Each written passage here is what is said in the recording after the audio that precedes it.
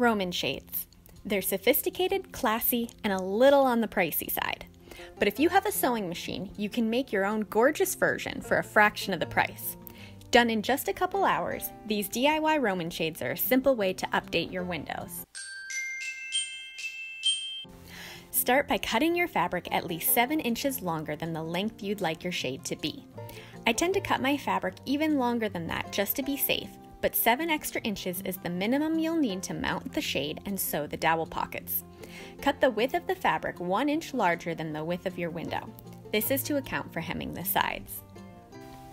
I also added black outlining to my shade, which I cut to be the same length as the fabric, but 1 inch shorter in width. This is because the black outlining isn't going to unravel and therefore doesn't need to be hemmed on the sides. Then fold each side over 1/2 inch and sew it in place. This prevents the fabric from unraveling while simultaneously attaching the liner to the primary fabric. Next, make the dowel pockets. To determine where each pocket is placed, take the total length of the fabric, subtract 3 inches for mounting, and divide by 4. The first pocket will be at the very bottom of the shade, and each pocket afterward will be that number of inches up.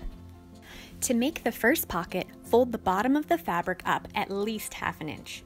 Since I knew I cut my fabric long, I made my first pocket a little larger just to be safe. Pin and sew in place. To make the other 3 pockets, fold the shade over, right sides together, at each pocket location. Pin in place and sew a seam at least 1/2 inch away from the fold. If you're using a lining, be sure the inside fabric is fully aligned with the liner, otherwise the pocket may be too small. I like to insert one of the dowel rods before sewing just to make sure everything fits. Once all 4 dowel pockets were made, I put the dowel rods in place. I used a miter saw to cut them to the proper length, but a hand saw could also do the trick. Then hand sew the small plastic rings to the dowel pockets. Each pocket gets 2 rings, 1 on each side, a couple inches in from the edges. Then I built the mounting board. This is simply a 1x2 cut to the width of my window. I added a 1.5 inch angle bracket and small screw eye to each end. I was mounting the shade on the sides of my window frame, so the angle brackets were mounted accordingly. You can mount them on the back of the board if that makes more sense for your project. The screw eyes I used were some I had around and were super small. I'd consider using bigger ones if you've got them. Then I stapled the fabric to the top of the mounting board using a staple gun.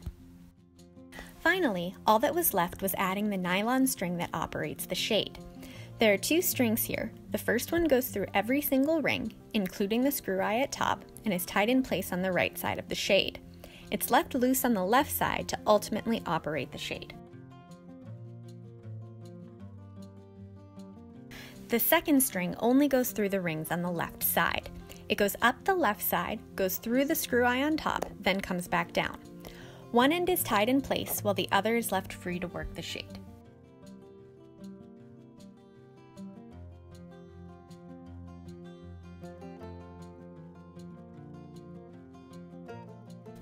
Once the shade was mounted, it was done.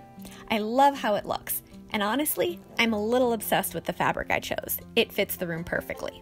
If you like it too, or found this video helpful, be sure to like, subscribe, and share with a friend. And if you want more information, check out the full blog post linked in the description below. Thanks, and don't forget to hit subscribe.